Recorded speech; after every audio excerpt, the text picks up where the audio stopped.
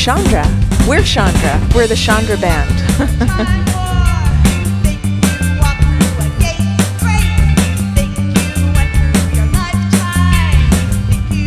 I'm Jesse. Hi. Victoria. David. Julie. I'm Niles.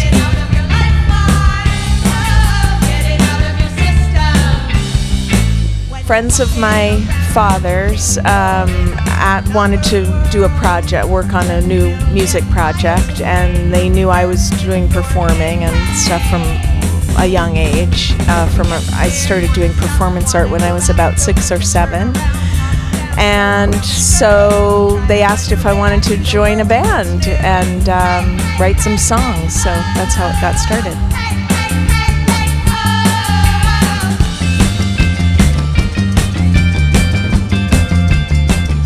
Back now over 35 years, so in terms of that songwriting, those songs.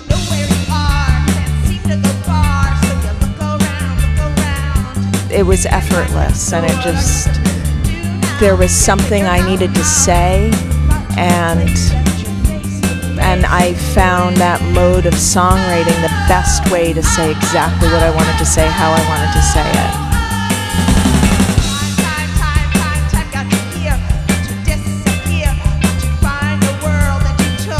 I was not aware of what was happening right then in a music scene.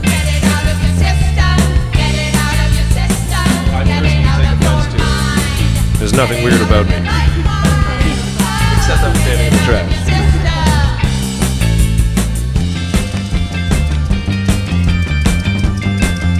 I don't think weirdo is pejorative. No, I think like Aaron Levin is a great champion of weird music. That's how he found Chandra's music to begin with, and you know, Aaron was a close friend of mine. So when Chandra wanted to reissue the album again in 2014, and he was too busy to do it, me and Julie came on board to help reissue it through Chandra's label, Rain Boots Records. And then after that, she came to Toronto to do a performance, and that led to the formation of this new Chandra Band. And here we are a couple years later. You know, we're playing around and reinterpreting her music.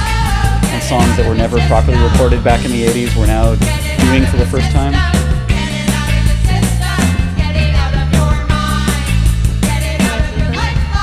I remember when I saw Transportation on YouTube,